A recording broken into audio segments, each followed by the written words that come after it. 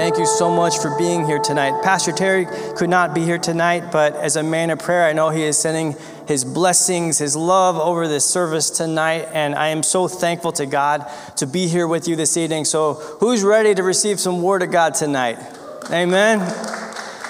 All right, the message tonight is called Voice of Thunder. Voice of Thunder. The Word of God says in Psalm 29:3, "The voice of the Lord is over the waters. The God of glory thunders. The Lord is over many waters." And you can only imagine, David looking out over the Mediterranean Sea and probably seeing this spectacular storm, this great thunderous cloud, and it rumbling with power, and correlating that to the power of our God, the might that he has over all of our problems, over everything that may have come our way in our life. And he makes that connection. And I bet furthermore, he thinks about God made that thunder. God designed that storm. God made everything, and he owns everything that he has made. He makes that thunderous sound. His voice thunders. The Word of God says in the beginning, God, was the Word was God. His word has power, and it has the power to tear down the things that have come against you from the enemy. It has the power to build us up and to help us to be strong. When there are things that are coming our way and they sound loud, remember that voice of thunder, that God has the power to eliminate anything that the devil has tried to do to cause harm unto your lives. His voice thunders. When we go to Genesis 1:1-3, the Word of God says, "In the beginning, God created the heavens and the earth was without form, and it was void. And darkness fell upon the face of the deep, and the Spirit of God was hovering over the waters. And God said, 'Let there be light.' And there was light." Can you imagine the sound of the power of the Word of God saying, "Let there be," and boom, that light came to be, the power that he has through the word to create.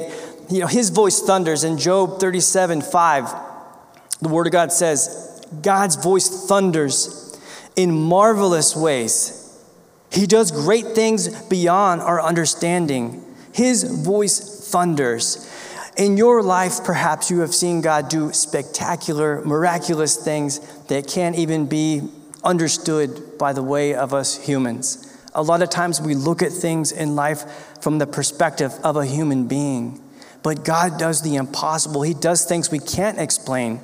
Sometimes he reveals it, but there are many things that we can't even explain what he does, but he has the power to do the impossible. That is why it is often so difficult for people to believe, even people that have seen him do miraculous things. Many months ago, I was at work. I had a vendor, a third party, come in to give a lesson. And this man looked very, very sick. And he just did not look good. And I said, your life is more important. This work doesn't matter. Please go. And he's like, no, I'm going to be okay. But I could tell he was really, really sick. And I didn't know what was wrong with him. And I had to walk away to get a few things. And then I felt the Holy Spirit telling me, you need to go pray for this man. You need to pray for him. And I needed to go do something else. And by this time, a lot of people had showed up in a corporate office setting. Let's just say non-believers, a lot of the non-believers. And so I felt convicted by God again. You need to pray for this man. Now, again, understand the settings. I'm in a corporate environment. There's business people. I'm not in church. And God's saying, you need to go pray for this man. And so when I went out, God had also told somebody else. Me and this lady went and we laid hands on him. I don't think he was even a believer. And the Holy Spirit just moved in a miraculous way. Now, he had gout, and I don't know if you're familiar with that, but his arm was completely swollen. He couldn't move his hands. He was in a lot of pain. And immediately, with people all around us, this man just looked at his hand in awe, and his hand began to open and move. And it was an incredible thing that all these people saw, but some of them were like this. They were not fans of JC. But the point is, God's voice is thunderous. God's voice impacts. God's voice, when we listen, has the power to do the impossible. There was no medication. There was no doctor. The doctor of doctors was on call, and he came in and made it happen. He healed that man, and he saw with miraculous eyes his own hand healed before him. Before him. That is the power that God has. His voice is thunderous. And all of us are an instrument of Christ that has that power through Christ to do great things in his name, to speak life where it is dead, to show the unbelievers the power of Jesus Christ, that he can do anything. He can do all things. As we go to the first point called silent, it makes me think of many people in the Bible that did miraculous things for God having conversations with him. But there were periods of time that God was silent in them. There's many times in Abraham's life, there was a span of 13 years, in fact, that he didn't hear from God. And God did a lot of amazing things in Abraham's life, but there were times that he did not hear from God. And in your walk in Christ, there's many times you're walking through life and you're going through it and you're like, where is he? I'm going through it. I'm going through something hard. I'm going through something difficult. Where is he in my life? I've seen him do miracles before. I've seen him do it to other people. He's done great things in my life, but where is he now?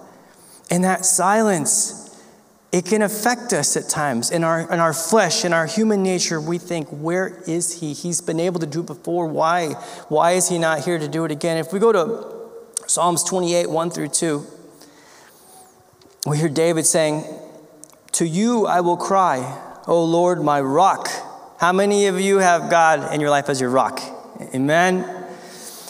My rock, do not be silent to me, lest if you are silent to me, I become like those who go down to the pit.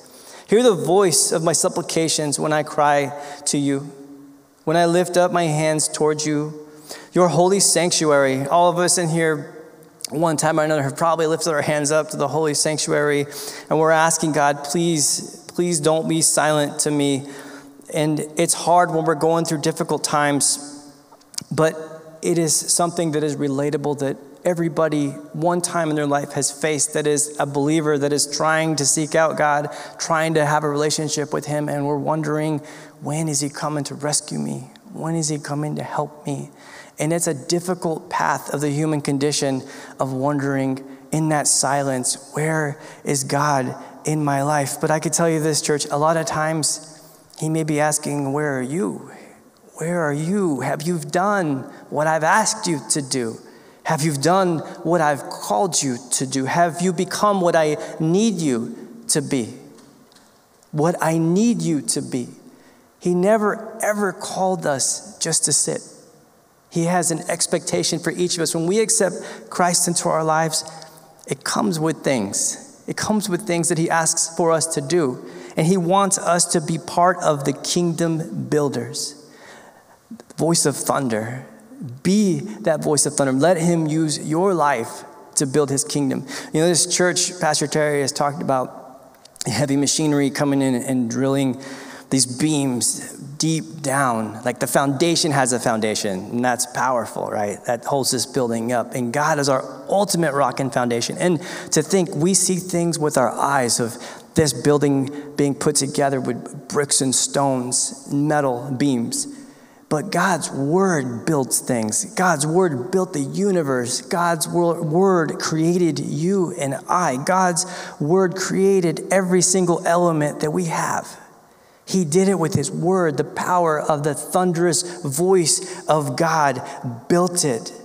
But there were many times when people have felt he's been silent in their life. There's even a gap of 400 years from Malachi to the time of Jesus that there was silence. There wasn't any new prophets. There wasn't anything written. There was silence. But do you think God wasn't working? Do you think God wasn't there making things happen?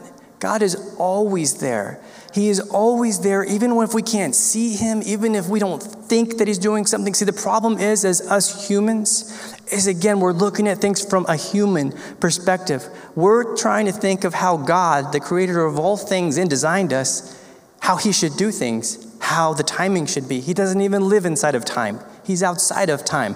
God sees how things need to be and the purpose with each and every one of our lives and how we are all connected in life. And with God, everyone has felt this at times. But it's up to us to start listening, to thinking about, what is he really saying to me? If we go to my second point, listening. So listening is paying attention to a message in order to hear it, understand it, and physically or verbally respond to it. How many of us in here have been like, they're not listening to me, with frustration?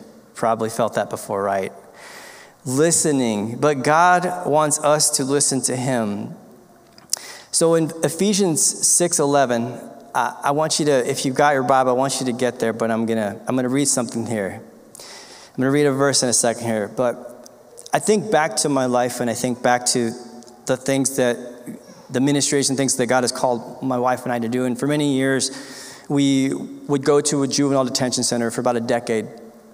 And this is not an easy environment to walk into. You go up to this building and there's a heavy metal door that opens, and then you go in and there's another heavy door that opens, and it makes this very theatrical loud clank behind you, and then another door opens, and then you finally get to a desk, and then you proceed down a hall where there is more prison doors that go into more prison doors. And one day we went there, and there were these guards, these guys are pretty big guys, and 3 strong looking guys were at the door of one of the units. And they looked scared, and I've never seen them scared before. And I don't really remember exactly what they said, but they're like, there's a guy in there that's like off, like he seems, they use the word like possessed or something, like they didn't know what they were dealing with. They were scared of this person. And I think about listening, right? Listening to God. What does he want me to do? What does he need me to be for this moment? And I go in there, and I go into a large open area in this part of the detention center, and there's this young man, maybe 17 years old, and he looks pretty scary. He's got something else in there, and it wasn't normal, let's just say that. And as I go up to him, all of a sudden, if you're new to church or you're not really familiar with this, there are things that God talks about of demons, and I could tell you firsthand they're real. So I go up to this young man, and as soon as I get near him, this demon starts talking to me and starts telling me that he was there the day that Jesus got crucified. He starts describing the area. He starts describing seeing Jesus on the cross. I mean, went into great detail.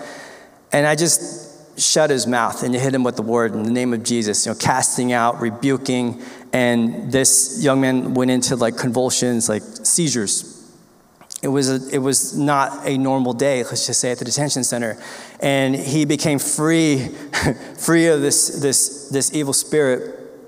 And I think about that power that God has, that voice of thunder, that in the name of Jesus, the power that word has. And many years later, going back to the detention center, I'm in a different part of the detention center and a different person. This demon says to me, I was there when Jesus was crucified. Starts describing the same exact things as the one from years before. And it was a real eye-opener, listening to God speaking into me to use my life in the moment to cast out a demon. And I think about that there are truly principalities of evil. There are things in this world that we don't see on a normal basis unless you're in those dark places, unless you are actively working in ministry and letting God use your life. And in those moments, I thought, I'm not one to smack talk, and I know it would have been the right thing to do to a demon, but the Bible talks about them trembling and running. Again, to word, I thought about, you're a long way. You're a real long way from where Jesus was on that day, running in fear. But if we go to Ephesians 6, the Word of God says, put on the full armor of God so that you can take your stand against the devil's schemes. It says you. So what is God telling us? What are we listening to? What is he saying? He's saying you need to put on the full armor of God, right? Every day we need to do that. Every day there are potential for things that come in our lives. We got to suit up daily. We need to always be thinking of putting on and listening to God, putting on our armor and being ready wherever we may be for a spiritual battle, because it is a cold world. It is a fallen world. There are things out there that are evil. But we as Christians are equipped. God has given us the instruments, the tools necessary, the knowledge, the wisdom to speak his word and to, in the name of Jesus, to cast out all the things that are not of him, all the evil. If we go to James 2:19, the word of God says, you believe that there is one God. You do well. Even the demons believe and tremble. Tremble. God did not give us a spirit of fear. There are times in our lives when we face things that are scary, they are difficult, and they may seem in our flesh impossible. And it's scary sometimes. But God did not give us a spirit of fear. You know, he took it upon himself to say that to you. I did not give you a spirit of fear. He wants us to not be afraid of the enemy. He wants us to not be afraid of the things that could be. He wants us to stand firm in his word and what he needs us to be. Because there are so many things that come against us, but he remains the same. There are so many things that try to break us down, but he builds and lifts us up. There are so many things that try to disprove God, but he is alive, and he is the same today, yesterday, and forever. Did you know that the only reason that we even know God exists is because he revealed himself? He chose to show humankind, I am your God. Yahweh, I am. I am. And he says, you tell them that I am sent you, right? He is the way, the truth, and the life. And no one comes to him but through Christ. It is the only way. And if we go to Ephesians 6:12, the struggle is real, right? It says, for our struggle is not against flesh, it shouldn't be, and blood, but against the rulers, against the authorities, against the powers of this dark world, and against the spiritual forces of evil in the heavenly realms. So we have a world beyond us that we can't even see with our human eyes, but it's there. It's there. And we need to be ready every day. The biggest problem that happens to Christians is that saying of the frog that gets boiled in the pot. You know, if it was hot water, you jump out, but it happens gradually over time. Nobody in here is the exception. Nobody in here is the exception. We have to always stay vigilant and think about where our relationship stands in Christ, because things will come to your life. And if you are not firm in Christ, if you are not working through the struggles, it is easy to get burned. It is easy to get knocked down. It is easy to fail. But Jesus shows us a way. He shows us a way that sets us free. He shows us a way to overcome impossible things. But it's up to us to take that step, that leap of faith. We may have been going to church for 20 years, but going isn't enough. It's our relationship with Christ. Are we growing spiritually? Are we actively engaged in prayer and fasting in our home life? Are we taking the steps to seek God out? Are we? Are we? It's a difficult thing that we live in life because we live in a fallen world. And because of that, there is sin. But Jesus is the one that helps us to stay clean, to stay pure, to have a clean heart and mind, and to think about what is right and wrong, because it's easy to be deceived by the things of this world. You know, there's a light, a blue light, if you will, and in damp, cold areas, mold can grow. And if you picture an area like that, but you picture that light shining, everything in that light would not be able to grow any of the mold, but everything around it would continue. And that light needs to be God over our life and our relationship with him. Because the moment you start walking away from that light, You start exposing yourself to those things of the world, the things that can bring you down, the things that can cause you pain and harm. But Jesus, thank God for grace, because he gives us chance. He gives us chances. And a lot of times, maybe you've been beat up in life from mistakes that you've made. I'll tell you what, I suggest you read the Bible, because there's a lot of people in here that God used that made some pretty big mistakes. But God loves you that much, and he's the perfect one that we need to focus on and keep our attention on, because everything else outside of that doesn't really matter. He's the one that holds the keys to the kingdom. He's the one that we need to really care, like what he thinks about us and not the people around us. He's the one that can help free us from any situation that may seem impossible. And it's difficult when you're going through. It's difficult when you can't see beyond the situation that's in front of you. But Jesus has a plan. He has a way for you in your life. We're going to go to the third point, hearing. So hearing is the process, function, or power of perceiving sound. So I could throw this microphone over there. You might hear it, right? You could hear a car drive by and hear a sound of a car.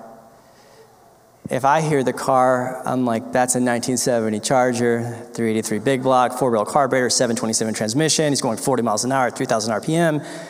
And you got to think about that like how God thinks, beyond just a sound. Like a lot of times we're crying out to God, and we may not be having a relationship with him, but all of a sudden something's going down and we need him. And so he may say, yeah, I hear you, but I'm not listening to you. But it goes both ways. We have to have that relationship with God. We want him to listen to us. We want him not only to hear us, we want him to listen to us. If you think of Noah, God told Noah what to do, and he listened. When God was like, I need you to make this 400 cubits wide, he wasn't like, is that Egyptian cubits or Hebrew cubits? Like, are you sure? Maybe it should be like 700 cubits. Like, he wasn't talking back to God. He was listening to God. He was listening to what he needed to do, specific instructions. He acted on what was being told to him. And so when we hear that process, that function, or perceiving a sound, we need to hear God. And so in Romans 10:17, the Word of God says, so faith comes from hearing. It comes from hearing. That is, hearing the good news about Christ. Now, think about this. It says faith comes from hearing the good news of Christ. But we hear a lot of stuff in our life, don't we? We hear a lot of stuff that may not be good for us. And your ear is picking up something every day. What is it that you are allowing into your life? What is taking your joy? What is a hindrance in your life where God should be? Where God should be, where you should be listening and hearing and applying, acting with what God has asked of you. There are a lot of things God has asked of me that I didn't want to do. And my wife, if she came up here and she would tell you firsthand that every time I was hard-headed, every time I didn't listen, God sent something big to knock me down. Because it takes a lot. I mean, I'm not a big guy, but it takes a lot to take me down. And every time he put me back on course, and every time being hard-headed, I learned a lesson and then I would forget, and then he had to remind me, don't do what I do. Be better than me from the past. Because I tell you what, these things, even though God forgives us, even though God helps us and we move on in life, there's still scars, there's still things in our life that we don't have to carry, that we don't have to deal with. Hear him, listen to him, and apply what he has said to you. One Sunday morning, many years ago in my earlier days of church, I decided to go on a bike ride. Not just a bike ride, a mountain bike ride, an extreme ride through the forest. And I was supposed to be at church. And as I was going, I was going at a very high rate of speed. I was a pro racer, so don't think of a normal bicycle guy. Think of a very high rate of speed. Going through the wilderness, and it was like this invisible force, like I hit something, but there was nothing there. And it was so hard for me to process because I've done, by 10 years now, I'd been racing, and I've been through a lot, and I knew like there's no reason why I should be crashing right now. And I launched like those clowns you see launch out of a cannon. They got shot in the air. I could not move my arms. They were like stuck to my sides. And I'm going like those guys launched out of a cannon, and I'm going head first, and there's rocks and there's tree roots, and I'm going about 40 miles an hour. And I think about God. I think about this beautiful wife of mine who was not my wife yet, but I wanted her to be my wife. And I thought, yeah, I'm not coming back from this. There's no way. Like, I was supposed to have bought a helmet, but I had broken it from another crash. And she said the day before, hey, shouldn't you go get a new helmet? And I'm like, no, I'll be fine. So I'm thinking about that too.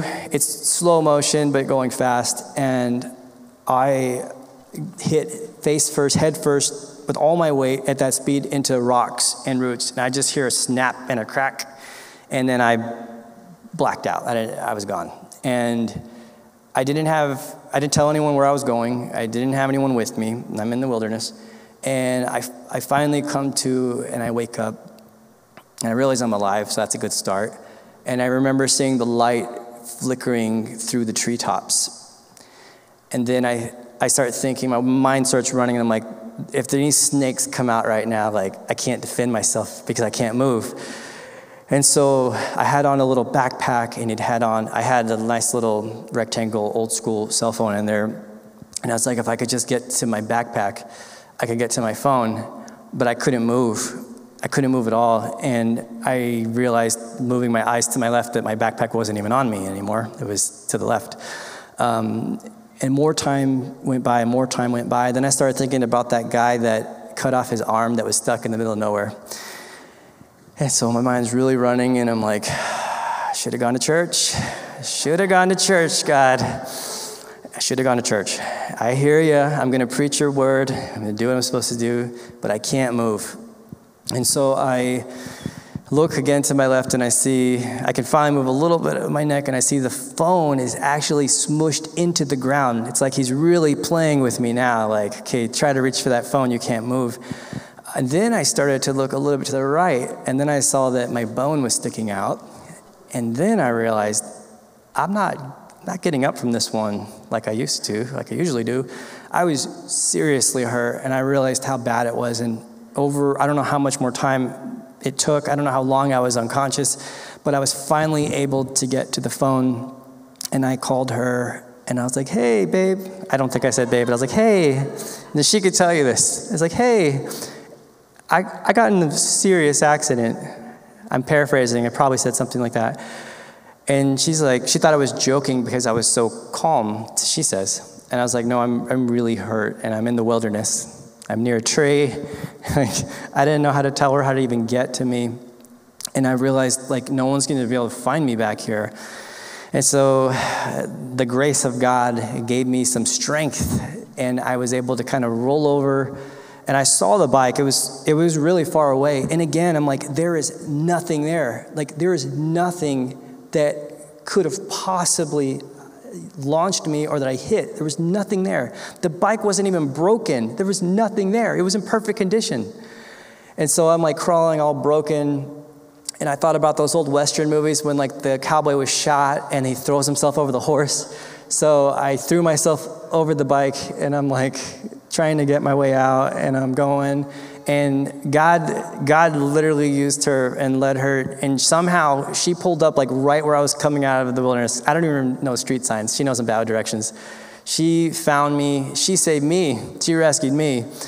And when I got to the hospital, they thought it was really funny, the nurses, because my shirt said I do all my own stunts. So God was like, we're really, really going to teach you a lesson to straighten up, do what I called you to be, listen, hear me, apply, act out what I'm asking you to do and be. All of you in here have been called to do something. All of you in here have a calling. You have a purpose. And you are meant to do great things in Jesus' name. You are kingdom builders.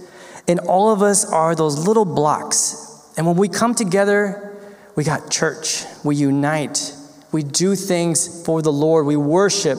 We reach out. We make a difference because of Jesus, of who he is in our lives. Many people don't know who God is still. You and I are that billboard. You and I are that difference maker. You and I are the ones that show the unbelievers to heal the sick. You and I are the ones that show love to people, that show hate back to us. You and I are the ones that give a good testimony and a representation of who Christ is in our lives. Now, that's not easy. That's not easy when you're not serving the Lord. Because when we're not walking with him, we're walking away from him. And we're walking away from him when someone's really rude to us. It's really hard to show them the love of Christ, isn't it? The old way comes out very easily. But God is good, and he's good all the time. And tonight, when you leave here, I want you to meditate on those words. I want you to think about that voice of thunder that he has that rises up out of you in your heart and shows the difference and the power that God has, that he moves mountains with faith the size of a mustard seed, that he can do the impossible. But you and I have to take action. We got to hear, listen, and act. As we wrap up tonight, I'm going to go to Hebrews 4, 6 through 7. Again, that is, if you got a Bible, Hebrews 4, 6 through 7. The Word of God says, therefore, since it still remains for some to enter that rest, and since those who formerly had the good news proclaimed to them did not go in, because of their disobedience. How many obedient people I got in here tonight? 5 amens. 6, 7. Okay, come on. We'll read it again then. Because of their disobedience, God again set a certain day, calling it today. This he did when a long time later he spoke through David. As in the passage already quoted, today, if you, what?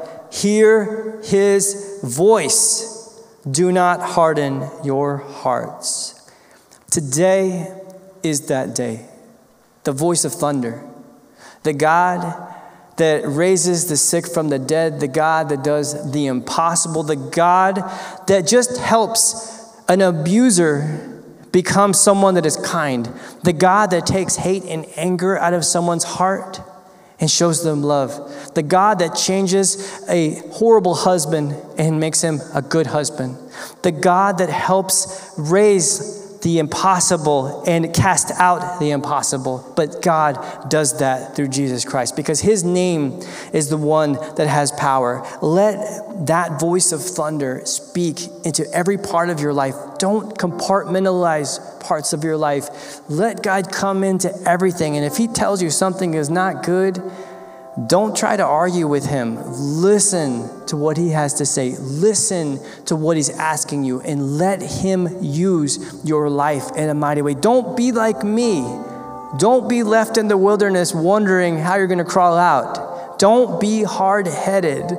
Let God use your life in an incredible way because you have the power through Christ to make those differences. It is the power of Jesus Christ. I'm going to ask that you please stand to your feet.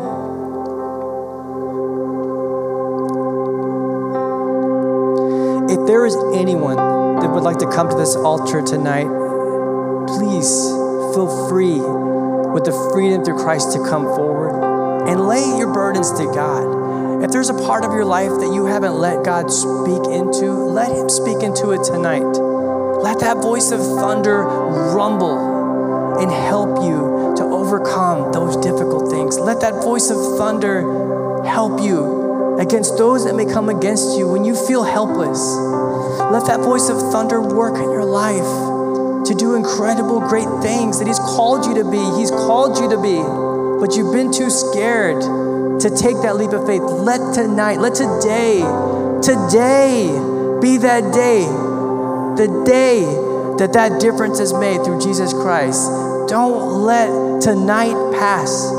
If there's something that's tugging at your heart, I prayed for every one of you that I didn't even know was coming tonight. I prayed that God would bring who needed to be here tonight, that He has something for you.